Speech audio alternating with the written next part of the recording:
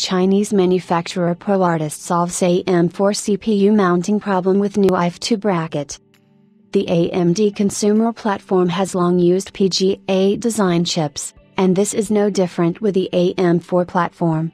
While this design reduces motherboard costs, it comes with an unfortunate downside. PGA processors have a habit of sticking to the heatsink when attempting to remove or replace your heatsink.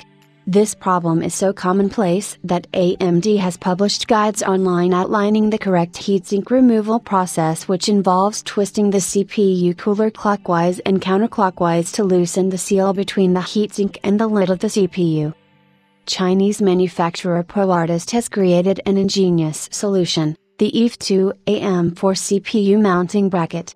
The bracket replaces the included mounting hardware on motherboards, replacing it with spacer secured to a metal mounting place which heatsinks can then be attached to.